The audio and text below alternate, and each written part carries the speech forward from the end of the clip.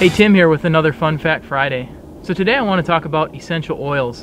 And you may have heard of those being used in the scent industry, but they're actually also used in the production livestock industry as a replacement for antibiotics. So consumer demand for antibiotic-free meat actually improved the market for essential oils. And essential oils have been found to have antimicrobial, antibacterial, and antifungal properties. So that's why they're being used, and it's a safe alternative to antibiotics, which some diseases have been known to build up antibiotic resistance. So at Analogics, we've been using essential oils from the beginning, and we're really the leader in that category as far as using essential oils to bring health to your deer herd.